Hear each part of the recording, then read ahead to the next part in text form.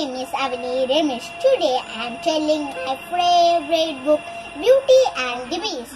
Beauty and the Beast is a fairy tale written by French novelist Gabriel Zuzan and published in 1740. The story is about true love which transformed the beast into a prince in real life, not only in fairy tales.